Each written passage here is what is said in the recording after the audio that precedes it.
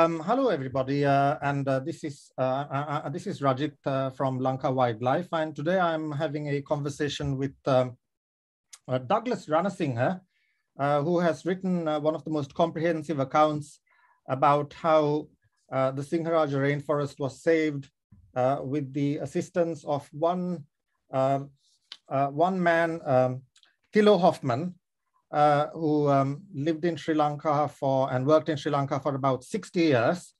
Now, Douglas, you have been president of the Wildlife and Nature Protection Society. Would you like to tell us something about yourself? Yeah, now actually I joined the Wildlife Society in 1971. The day the year this Sinharaja campaign was launched. So my interest in wildlife, I had a real close connection with Mr. Hoffman, and I have been with him to Sinharaja also when the Sinharaja was being cut, and actually he took immediately he took me to the committee, and the committee members also visited this place and saw the devastation they were doing. So what Hoffman did was he stayed in this forest for about 3 days and wrote a memorandum. You know it, no? This memorandum was actually submitted to the then Prime Minister, but he did a very intelligent thing. That is, he got all the stakeholders to sign it. He first went through the jungle for 3 days and recorded all what he could see and all the interesting things. And he said, this forest can be destroyed, but never created. So, so Douglas, that's a very important thing. Douglas, if I can disturb you for a little bit. Now, you probably joined the Wildlife and Nature Protection Society at some official capacity in 1971. And then you became one of the leading people who was broadcasting information about wildlife conservation in the Sinhalese language. Is that right? Yes, because that happened after Sinharaja campaign was over. After Sinharaja campaign was over, the main Buddhist monk, that is the person who was in charge of the Runo area, he also signed the memorandum. So he came to Mr. Hoffman and said, now we have won this case, but you must take this message to the village level, grassroots level. Yes. So launch it in Sinhala. So what Hoffman did was he appointed me to a thing called Action Committee, and he gave instructions to put up a report. So we gave him a lot of ideas, Action Committee. I was the chairman of the Action Committee. We informed him, first we have to educate the Sinhala children by actually having a magazine for safeguard the environment. That is the first magazine. Douglas, sorry for disturbing. What is this year? No, roughly okay. About what is this year roughly about? We're talking about when here? That is 76, 1976. Okay. Yeah. By 1976, this matter of Sinharaja was settled. Yes. Then the Buddhist monk wanted us to take this message to the grassroots level, and I, with the committee members, Action Committee, we put up a report saying that first thing is we have to start a magazine and get this printed and sent to all schools to educate them. Second, they needed the material in Sinhala. So I wrote a book on birds called Asrimat Kurloke. That's the first book on birds in Sinhala. Yes. That also was printed by the Wildlife Society. Then the birds didn't have Sinhala names. Then we had a committee to put names for the birds. That's called the Sri Lanka avifauna list. Yes. Then after that we said, okay, then we must have nature clubs in schools. So yes. When I left the society, I mean, in 2011, there was 500 school nature clubs registered with us, and almost I have visited all of them. and we gave lectures and educated them. Then the magazine was printed. The government was very supportive. The education department bought 3,000 copies yearly. I mean, 6,000 yearly, and sent to all school free. And the education thing started from there. Sinhala children got to know what is wildlife protection. Actually, I don't want to mention a name, a certain minister who told me, Douglas, I learned wildlife conservation from you. He was the minister of wildlife conservation at one time. I was, how? 1976, I was a school child. I got your book, Warren magazine. Oh, wow. I read from that and I got, so people don't know much about it because I don't want to tell his name, and he was so nice to call me to his office and tell this, give this information. Yeah. So Douglas, I want to ask you, how did you work out the names of the birds in Sri Lanka? How did you give them the Sinhalese names? Did you work with somebody? Yeah. There was a person called Dr. T.S.U. Silva. You may have heard. He has written a lot of books, and he's a famous bird photographer. Yes. He died recently. So what happened was the wildlife committee invited both of us, Dr. Silva and myself, to submit a report. I mean, give all the names. And I met him in Kurunagala, his home. We got together and drafted this one. What the method we adopted is, there were birds with no single name. So we gave new single names. There were several names for one bird. So we gave one name. Yes. Like that, there was about 428 species of birds at that time. So we did that as a pioneering effect, and Wildlife Society accepted it, and Major Phillips, the checklist of birds of Sri Lanka, I have a letter from Phillips also.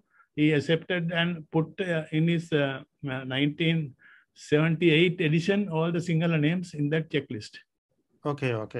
Annotated checklist of birds of Sri Lanka. Ceylon. This list of bird names is still available, isn't it, in print? I mean, is your book Asiramat Kurulukaya, is it still in print, or is there another book that people can look at? It's in the fourth edition, but I heard they have put up a fifth edition also, and it is re-edited, and it's available now, and people are reading it with enthusiasm. Okay. Now, Douglas, I want to ask you, now you were saying that the matter has already been settled roughly about 1976. But as I understand it, the forest was actually protected in 1978 when Thilo Hoffman actually went and met the president of Sri Lanka, because the government changed, didn't it? Didn't the government change? Government changed, but I am not too sure of the year. What happened was, Thilo had a good idea. He said, you have to follow up everything till the last. So in this Rohan Pettigadu's review, I like to mention it. Hoffman demonstrated for the first time how persistent, focused civil society activism could make even the most obstinate of governments change their mind. Yes. And by so doing, served large tracts of island natural landscapes. So actually, till the matter was over, till the Sinharaja decision was taken, he followed up this. And when the government changed, Mr. Jayajavardhan was the president, and he went and met him and gave the full story. Yes. So he immediately ordered the Canadians to go home, and Sinharaja was saved. But exact date I can remember is 76, but it may be 78 also. No. Actually, he met there, I know. Yes, I'm actually reading your. Well, I have a copy of your book right now. So, I just want to see if we can work out that year when he met the president. By the way, I just want to say that it's a very interesting book about. I'm just trying to say it's about 500. It is mentioned 512 pages. Yeah. And lots of appendices at the back with all sorts of original documents that talk about the history. Sorry, it's just that, okay, I'm on the chapter now, saving Sinharaja, and you were mentioning the Canadian. So basically, there was a Canadian plywood company that was actually the forest was being fed into kind of plywood mills. Is that right? Yeah. Actually, Canadian company was the people who cut it. Cutting the forest, but it was by some other people who put up the factory in Avisavel area. Yes. Douglas, when we talk about Sinharaja, we are actually talking about a very large area of forest originally. That like it's not just the current day Sinharaja Reserve. Although when Thilo Hoffmann was writing the summary about protecting Sinharaja in probably about 1972, and you have it in one of your appendices, he limited it to about 20,000 acres. Is that right? 22,000 acres. Yes. Yeah. So I think that in 76, it wasn't necessarily looking very optimistic until there was a change of government. So I think he has written in 1976, he wrote Epitaph for the Forest, Sinharaja, 1976 in Loris. Yeah.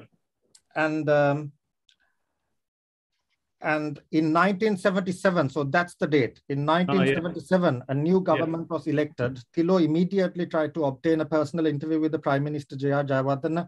He succeeded. And then the state decreed that logging in the Sinharaja Reserve should cease. So I suppose we could say that if there was a date when the forest was saved, it was approximately 1977. Is that right? Yeah, it's correct. It's correct. Okay. So this might be a good time for me to read a little passage from your book, which is actually quoted from Thilo Hoffmann, and it's under the title of The Need for a Policy. It says, politicians and administrators alike regard wildlife and conservation, even in this day and age, as matters of little consequence. And those who care for the environment in Sri Lanka are belittled as enthusiasts, more or less harmless cranks who need not be taken seriously. Yet the conservation of the country's natural resources has already become a major national issue. And for the good of the people, the most serious notice should be taken of the present situation and of our duty to conserve at least what is left of some important natural resources and to rebuild the lost ones. Now, that particular passage could apply even today, couldn't it? Because even today, most politicians and administrators regard wildlife and conservation as matters of little consequence. Yeah, they are not interested at all, because a lot of important act was repealed now to remove earth and other things, rock stones and all. There was an act prohibiting it. So when the new government came, they said, no, anybody can remove anything, earth, rocks or anything without a permit. So that's the worst thing that happened. So all the people who was putting, removing sand from the rivers also, without permits, they removed what they want. Yes. And earth and stones and all, it was really destroying the environment. And Sinharaja also was tackled by them, and a new road was built. And actually, it's a real.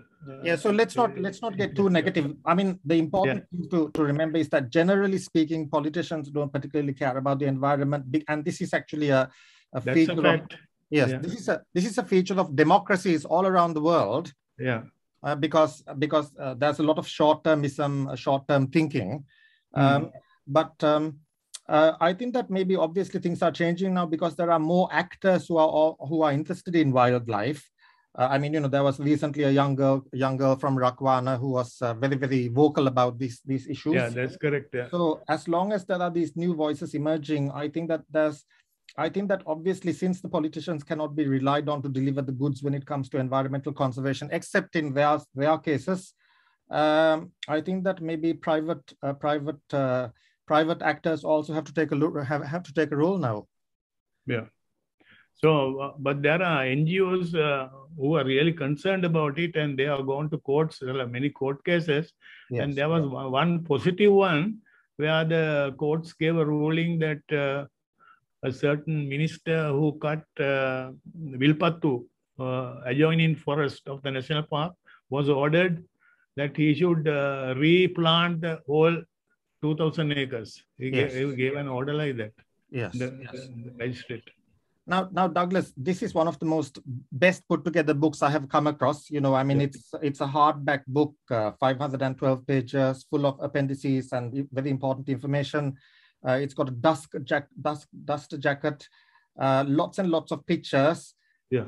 And this is one of the greatest tributes to not just to Thilo Hoffmann, but to this wildlife movement that started off on with his connections from the last century, starting from about 1946. Correct. Now, at that time, Sri Lanka was a paradise for wildlife. 1946. That's when Thilo came, isn't it? Yeah. Thilo came after the Second World War. Yes. And that is 46, 47 again. Any case, about 46. Yes. From there onwards, he was really interested in our local wildlife and the jungles and the nature. And he went everywhere, and he got a good knowledge of the jungles and the wildlife, and also what should be done to protect it. So one of the things that I got interested in when I was reading your book was that he talks about being able to seeing millions of butterflies flying over Colombo towards Adams Peak. So there used to be a time in Sri Lanka, maybe in the 50s, when you could actually see butterflies flying in their millions, even from Colombo. Yeah, you're correct. Because of this problem, what I mean is now butterflies, these waves are not being seen in Colombo, but it could be seen in Udawalawe area and many other places, but not on large numbers as earlier. So what I did was with IUCN in collaboration, I was president at that time. I got some money from IUCN and started 100 butterflies gardens in 10 districts of Sri Lanka as president. So I went to all these schools, and main thing, I wrote a book, Asirimat Samalaloke, The Wonderful World of Butterflies, and gave it free to those schools. And make them actually injected them with the idea of saving the butterflies. And I told one day I must see these waves going again. So you must plant this type of host plants to get this type of butterfly. And they were doing it till I retired from the Wildlife Society. There were 100 schools in 10 districts, not an easy thing. And Dr. Vander Putten, who is the expert on butterflies, was with us, and he visited many schools with us and gave them practical knowledge how to build a butterfly garden. Yes. Of course, Vander Putten has written the leading about butterflies right now to replace the book by Woodward. And at the time that Thilo Hoffmann was becoming established in Sri Lanka, many of the great naturalists of Sri Lanka were either quite old or many of them were leaving. And correct. I think that one of the most remarkable things about Mr. Hoffmann was that he didn't leave. He carried on working in Sri Lanka at a time when most of the naturalists were leaving. I mean, this is partly after independence, and they were retiring and various other things, and also they were terrified of losing their money and their estates. So many planters also left in the 70s. So Thilo Hoffmann, to his credit, remained on the island for 60 years. That's a huge period of time in somebody's lifetime. Yeah, but the problem is, I believe he was not given the due place, because he had to renew his residential permit every year. So actually he should have given, after even the Sinharaja was saved, citizenship honorary. However, he was given the Lanka Ratna, the most important award one can give to a foreigner, because actually for saving Sinharaja, but that was recognized later. Yes. But he was expecting resident visa in any case. He didn't get it. And now, he was also working for this company, Bowers. Bowers is still going strong in Sri Lanka, isn't it? Yeah, Bowers is the leading fertilizer importer. Yes. And not only fertilizer, they are doing various other areas also. And they are still a leading company in our country. And do they do any kind of something to do with plantations, Douglas?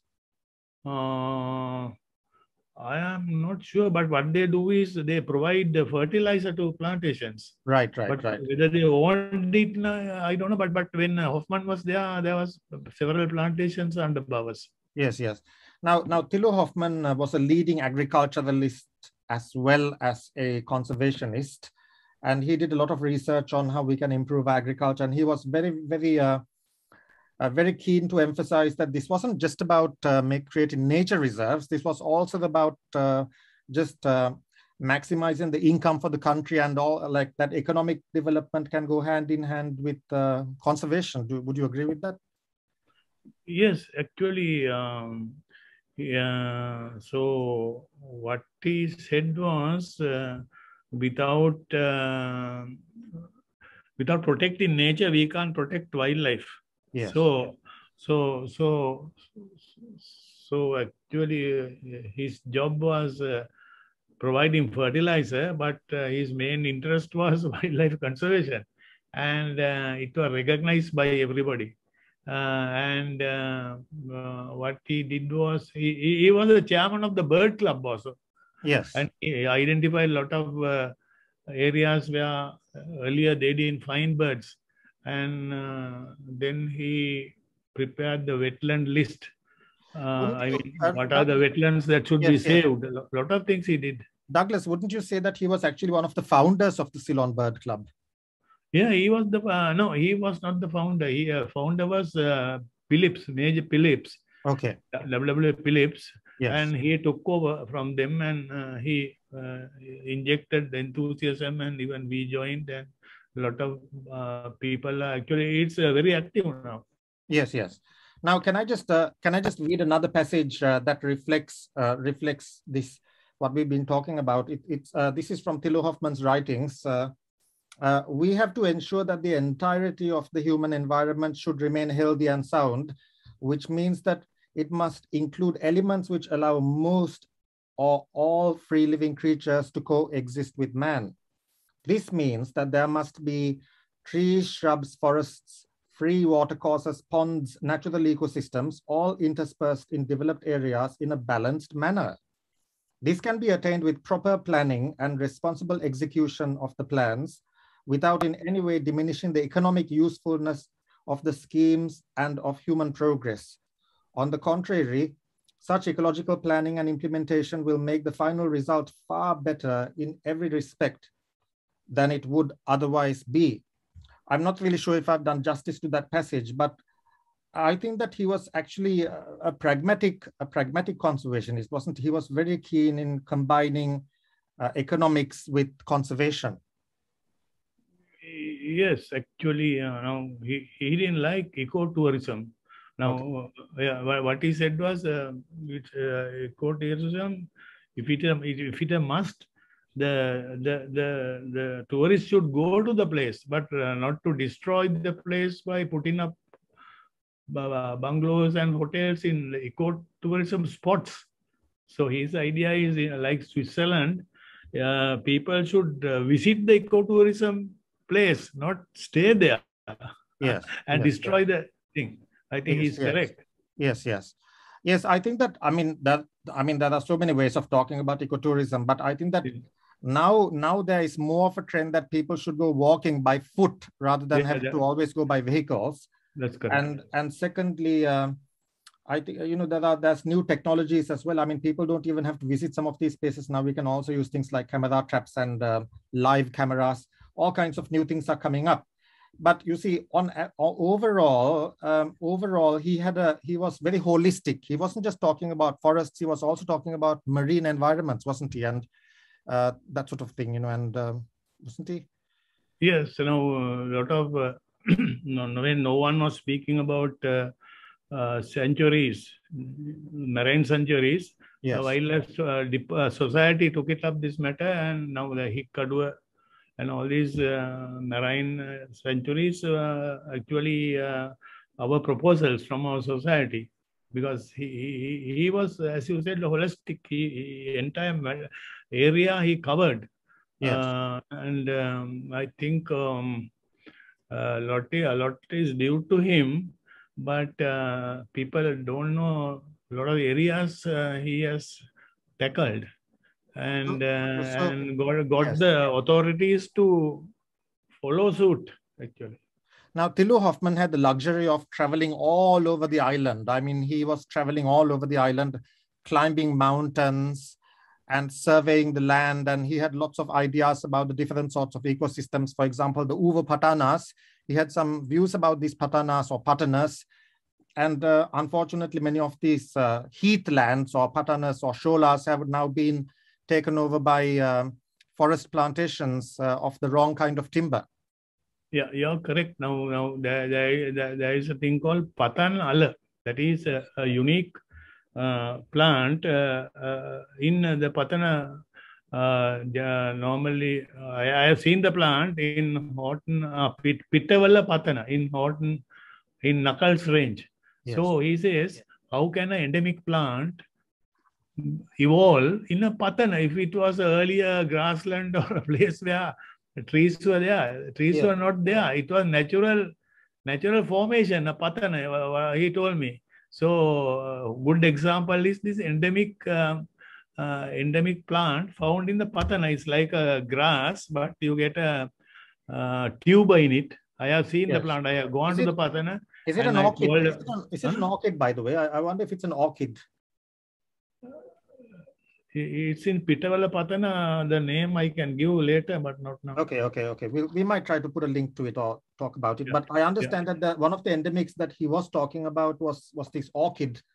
That you get this very beautiful orchid that's endemic to Sri Lanka, but it's only found in the Patanas. But it is not an orchid. It's not an orchid. Okay. I'm sure because he was speaking about the daffodil orchid, which is found in Patanas as well as Siripada area. Right. Yeah, daffodil orchid. Okay. So he was not just a zoologist, he was also something of a botanist. I mean, he got to know the names of the trees using various books at the time, and he was always in correspondence with various leading botanists. I'm just trying to think of the name of the famous book about trees that was published in Sri Lanka in the 50s and in the 60s, actually. It is a handbook of trees, or the trees and shrubs of Sri Lanka. There's a book in front of me. Trees and shrubs of Sri Lanka. Yes. Well, so he knew about trees, and he had lots of ideas about planting trees. He was a good artist also. Right. He was a good artist. He drew all those. It's in the book. Yeah. So now, when he was like traveling to Sinharaja in the 70s to try to preserve it, there were people like Sam Elpata who was joining him with Sam Elpata's children. Are these people still around? People like Sam Elpata? Sam Elpata has died, but his son Upali is there. Yes. And he's also still interested in saving the environment. So I have been to Sam Elpata's place, and he was a real. He was vice president of our society, and he helped Hoffman to explore Sinharaja and got a lot of information. And he had written an article also in my book about him, I think. Sam Elpata has written an introduction. Right. Something. You read it. It's very nice. Okay. Because they were very close. Yes.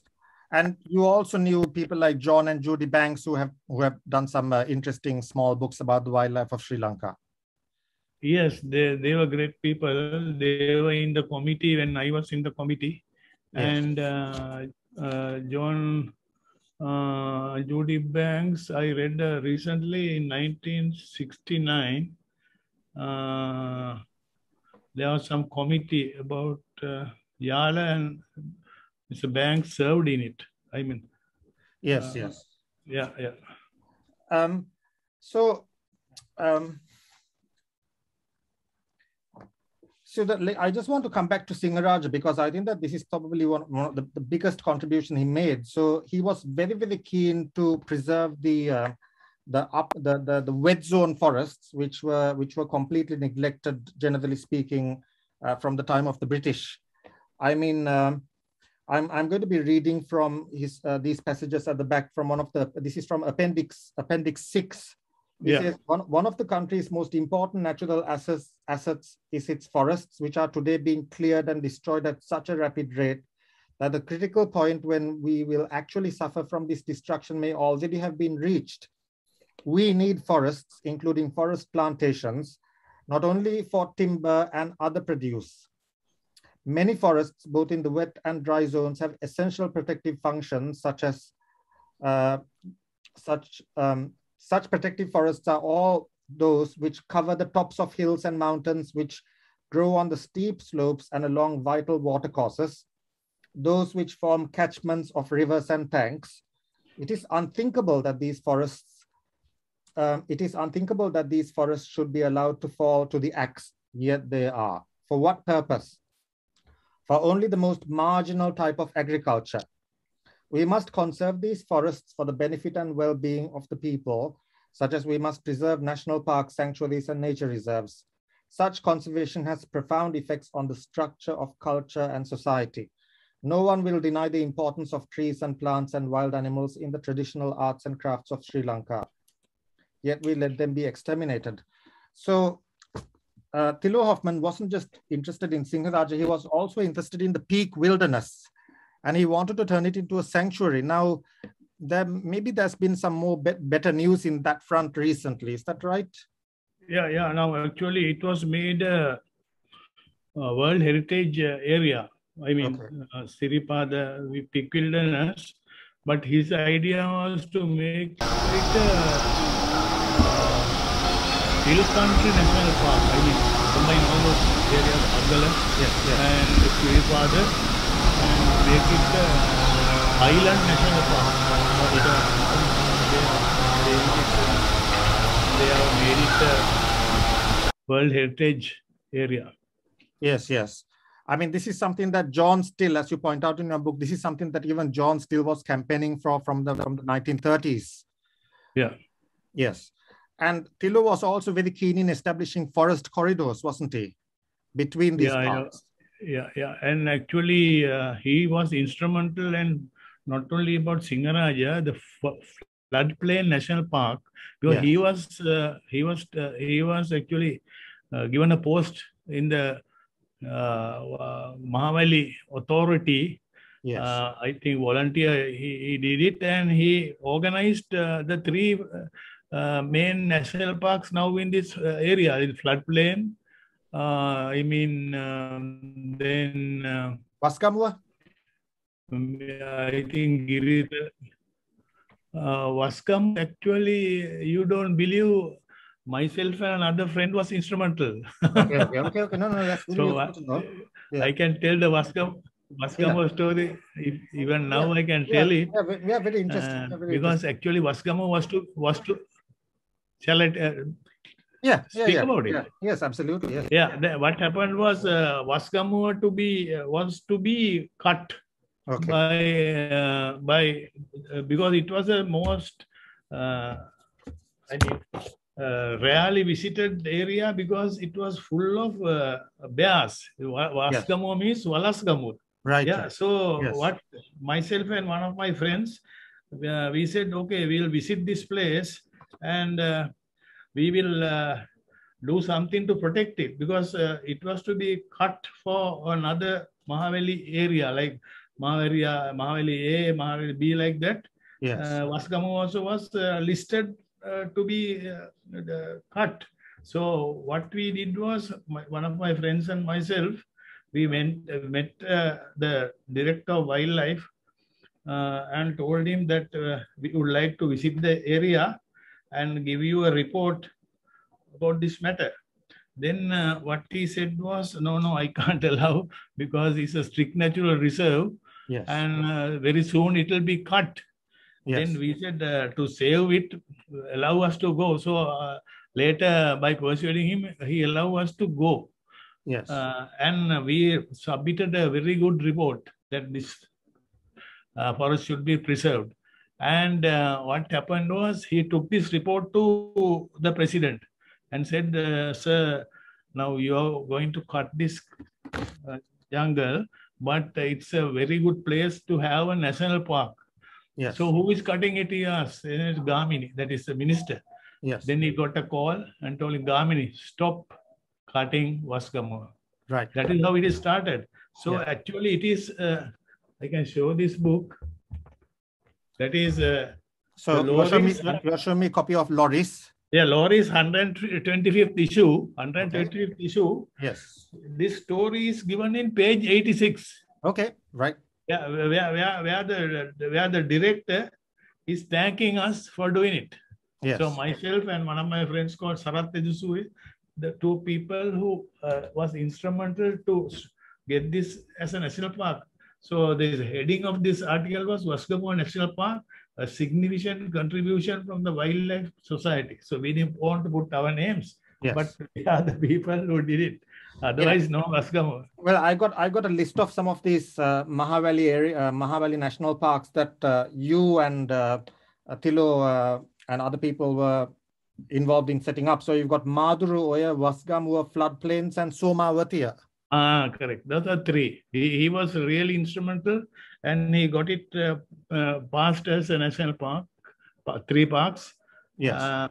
So another contribution he has done is a great thing. Yes. Now I'm very interested that you are mentioning that some like Waskamua used to be famous for bears. Yeah. Do you think that there are still some bears there? Yeah, there are a lot of bears there. Even when we went 4 days walking through Waskamoa with tents on our shoulders, and yes, there were bears everywhere. Right. And we were not sleeping the nights because facing a bear attack was dangerous. Yes, yes. So actually still there are bears, and one of the best national parks we are having.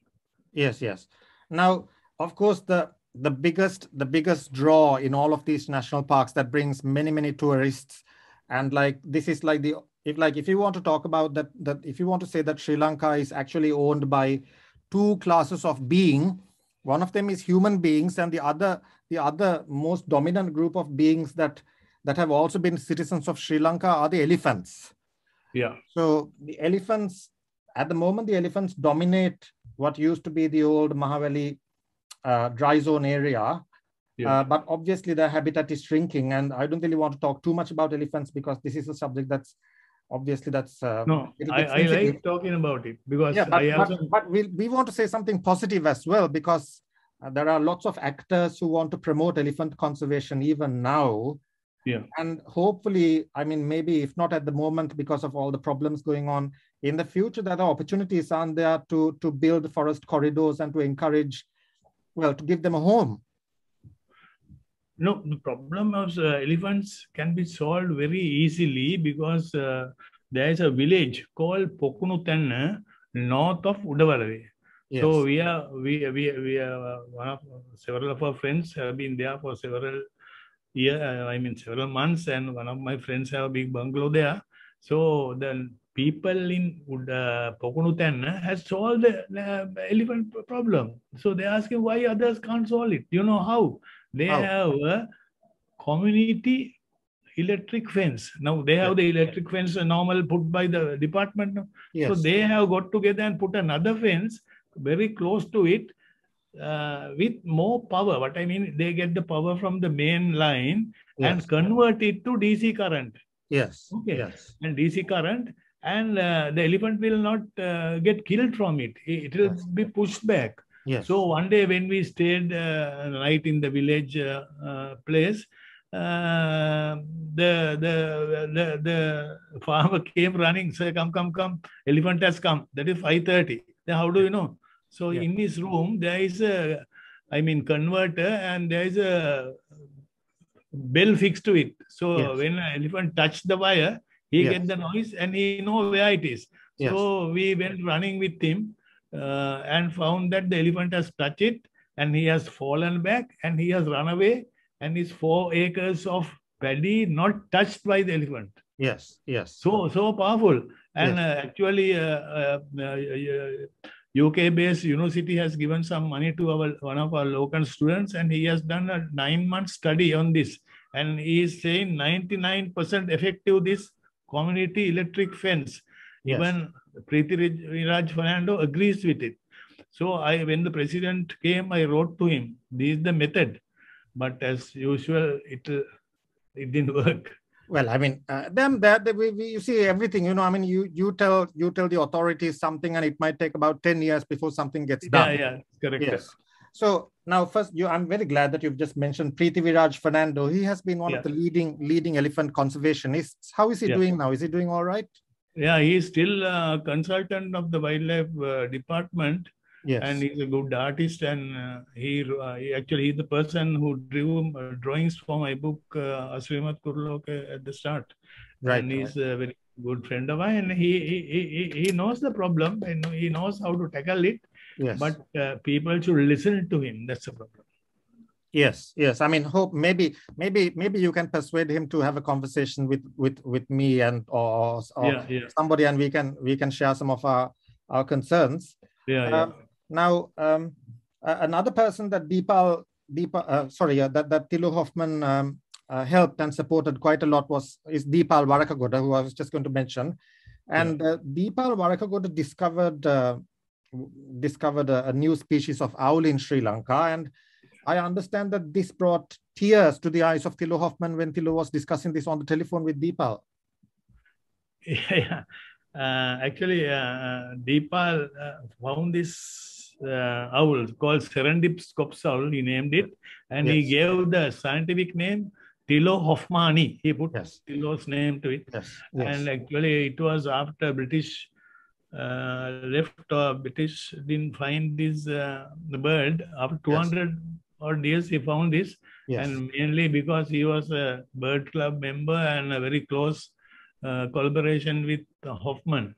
Yes. And all of us got together and actually helped Deepal.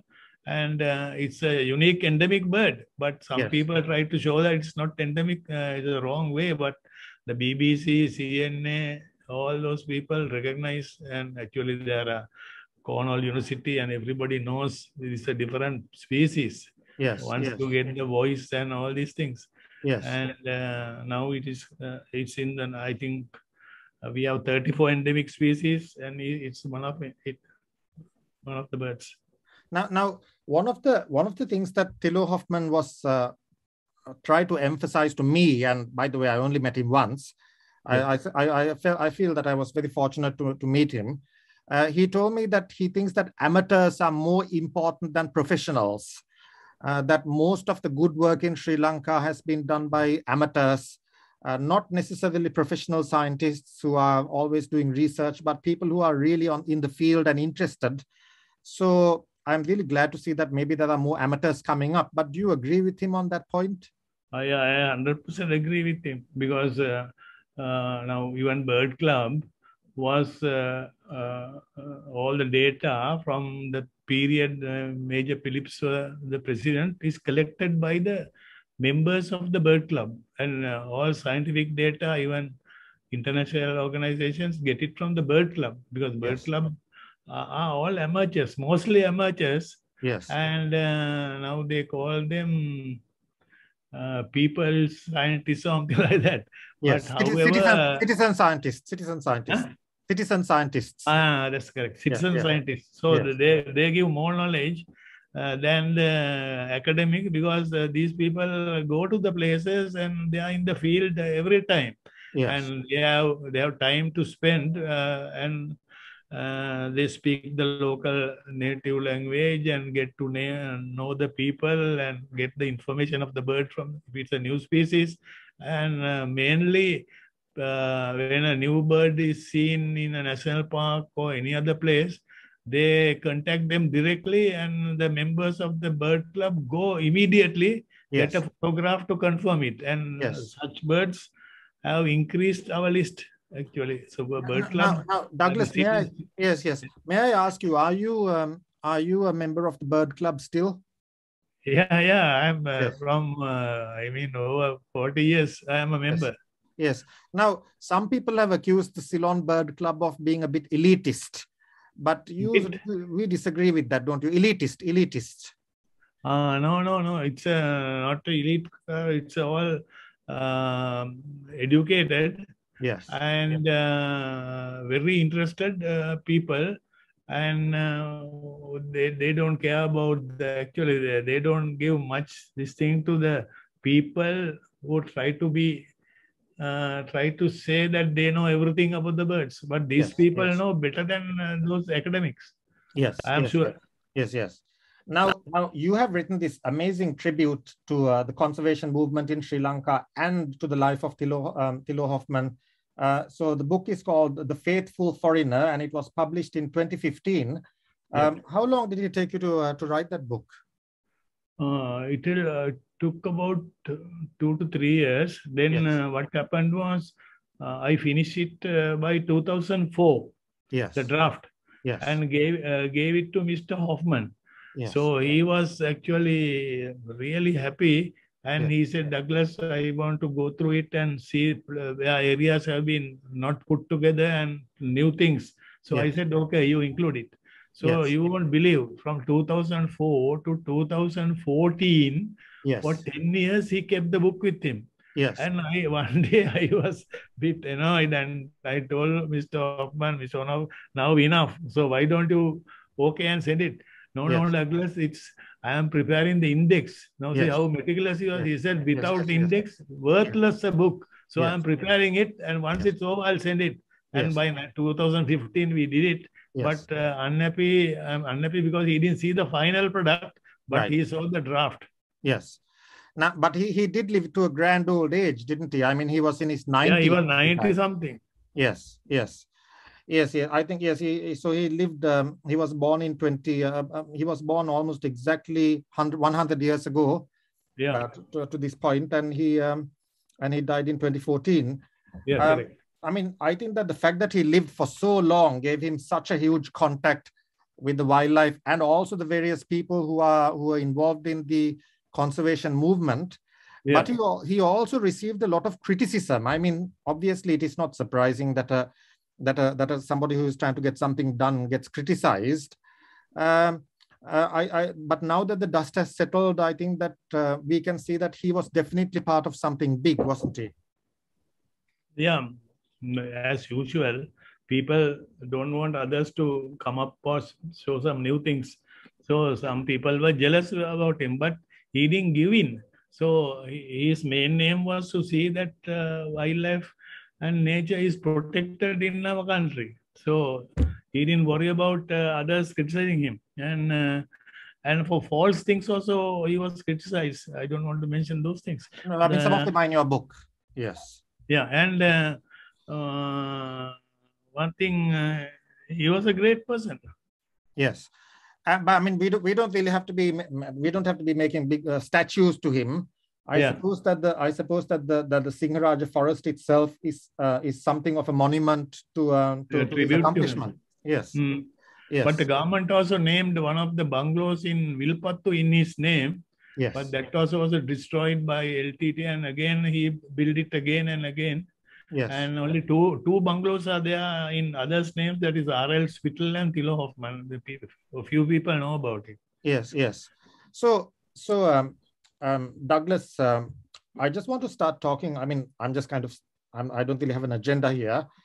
On average, whenever there's a problem in Sri Lanka, people always say, well, the authorities have to do something about this. The authorities have to do something about this. But the authorities are never really there. I mean, the so-called authorities are either not interested or they're powerless.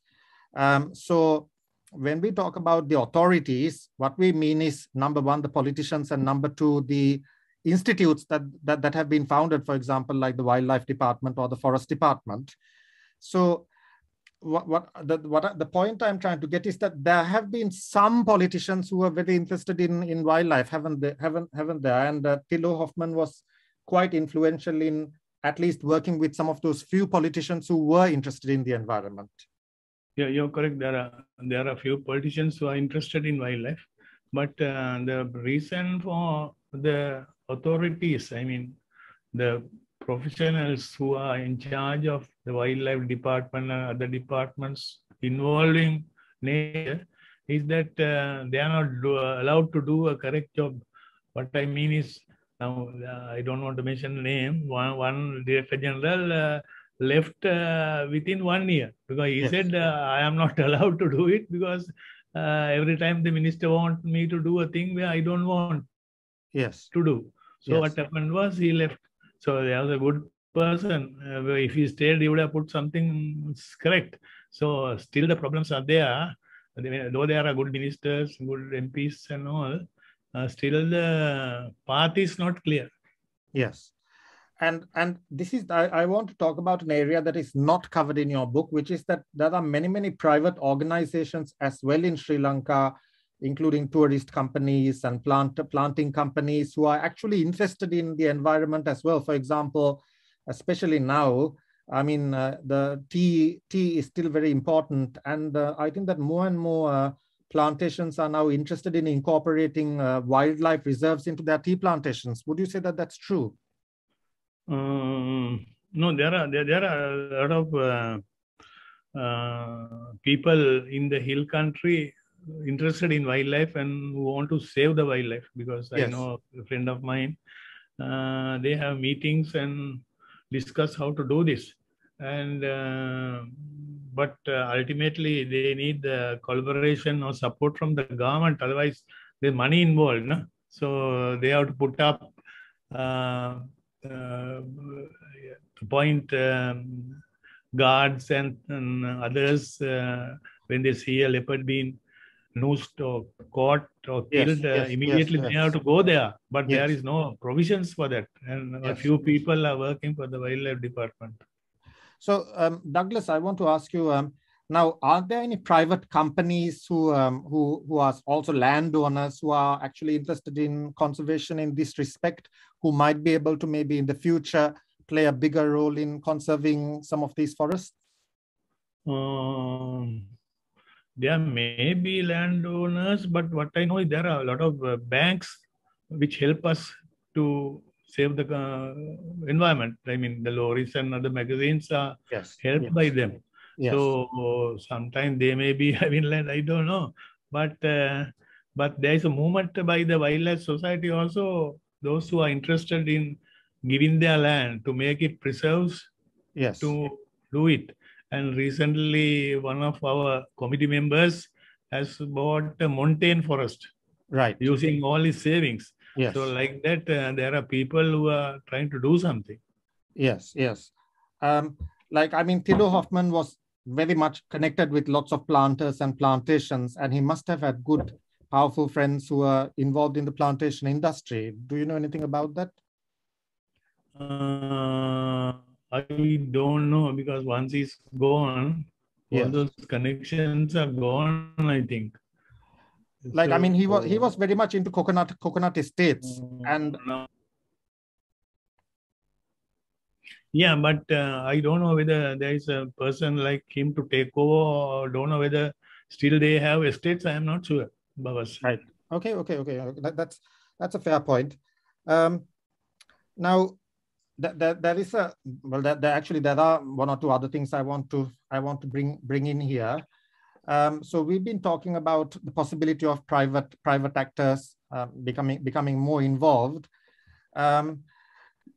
I want to just talk about room for optimism in the future. I mean, what are the areas where you can see positive things happening in the future? Is there has to be room for optimism, even though we are in the middle of a bit of a crisis right now?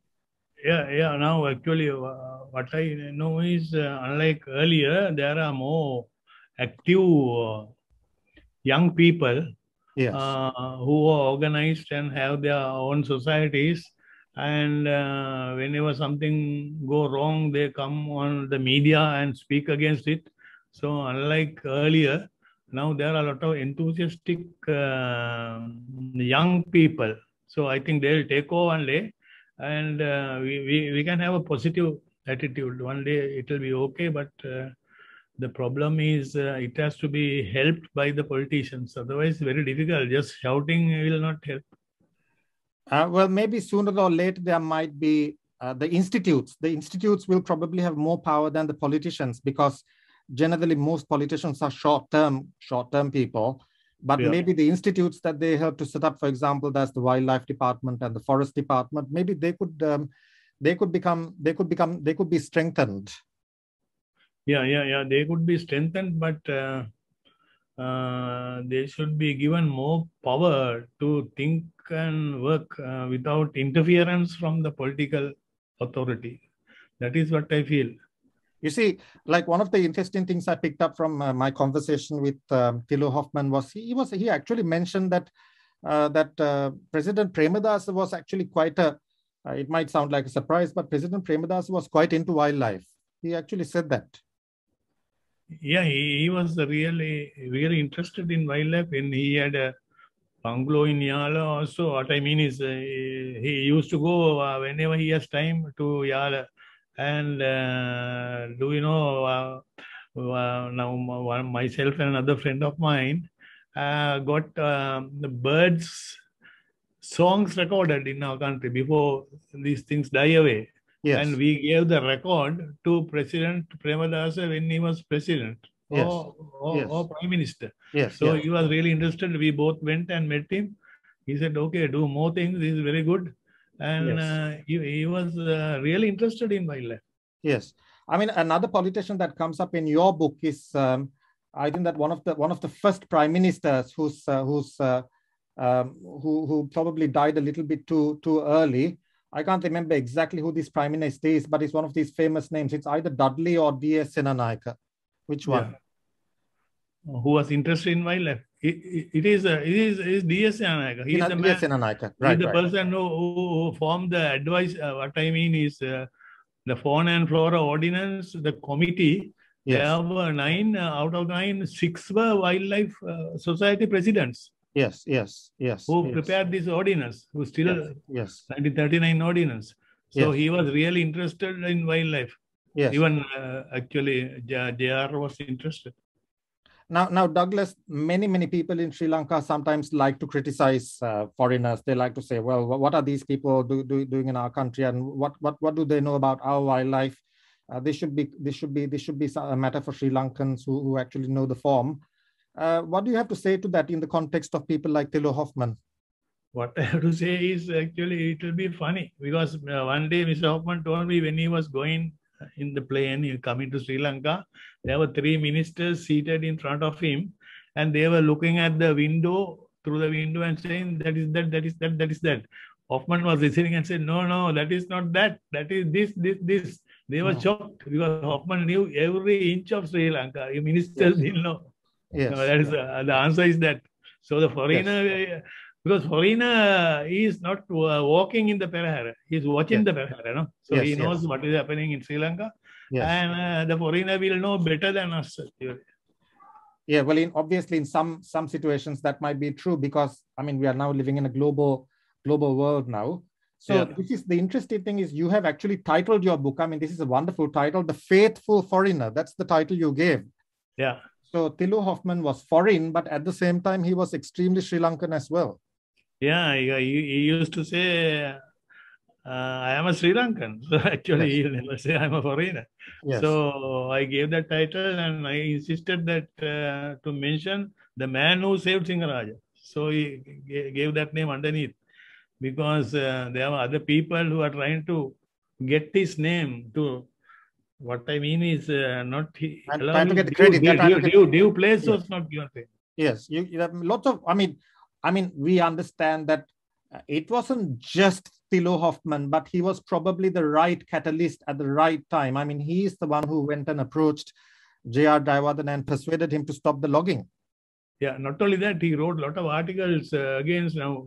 People from India came and say, no, cut it. In 20 years' time, there will be another jungle. So he wrote attacking them in full detail in local press. So he was fighting from the beginning, because his idea is never give up till it's finished. He advice to me is follow up till it is over. So he didn't allow anybody to say something wrong, because there was another idea of it's called master plan. After this thing was over, they want to cut all the large trees in all jungles, even in national parks. That also we stopped, got the Wildlife Society got moving and stopped it. Like that, a lot of things are there where society has done, and Hoffman also was instrumental in it. Yes, yes. Now, there has been a lot of interest in your book from all around the world, and many universities and international libraries have got copies of your book. But you still have some copies remaining, and I'm going to be giving some links about how people can get hold of your book. And I believe that your book is probably one of the most comprehensive accounts of how that rainforest, that great rainforest, was saved, which is still under threat. Still under threat. Yes.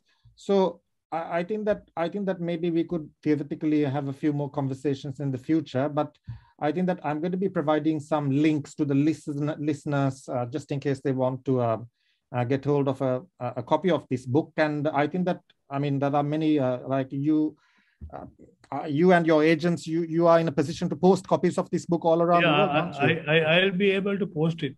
Yes, you're in a position to post some I copies. will tackle it alone. Yes. And you know, I think it's a wonderful thing that our publishing companies are very interested in books like this, and they're still coming out. And I just have to say that this book is actually an amazing accomplishment with lots and lots of historical information. I mean, we are talking all the way from the 1930s to almost the present day. Now Hoffman did this with danger, because according to Petiakuda's review, he says Sinharaja 1970 era in which several foreigners were booted out for far less reason. It speaks volumes for Hoffman's diplomacy, that he endured even the most intolerant governments, despite often coming into conflict with them, and as the years were on, accumulating a formidable body of rivals who would gladly have seen the back of him, because he was very gentlemanly. He knew how to tackle the problem. So though a lot of people against him, the government later recognized him and gave the most important, the Lanka Ratna award to him. And he was recognized once the battle was over. Yeah. So Douglas, so thank you very much for this opportunity to discuss your book, and we will be posting some links about it. And I wish you well. And for the moment, I'm bidding you goodbye from our listeners and from myself. And let's just be optimistic about the wildlife in Sri Lanka for the moment. So thank you very much for your time. Do you have any parting words? Only thing, I can send the books to people who want it, because the more people read it, the more they will love this country and think about saving the available forest. Otherwise, it will go away. Yes. So on that sort of like quite on that note, I will leave this interview with you for the moment, and hopefully we might catch up with you, or at least we'll be able to make more of this story in the future. Thank you very much for your time, Douglas. Okay, thank you. Thank you.